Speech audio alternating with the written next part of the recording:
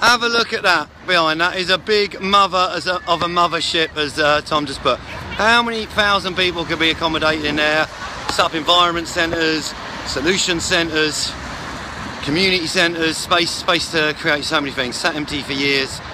Other than, you know, so many buildings sitting empty for years. Let's get them used. Keep taking action. Find those empty buildings. Find an open window. Get in. No one needs freeze to death on the streets. We want environment, community centres in every city. Just get on with it.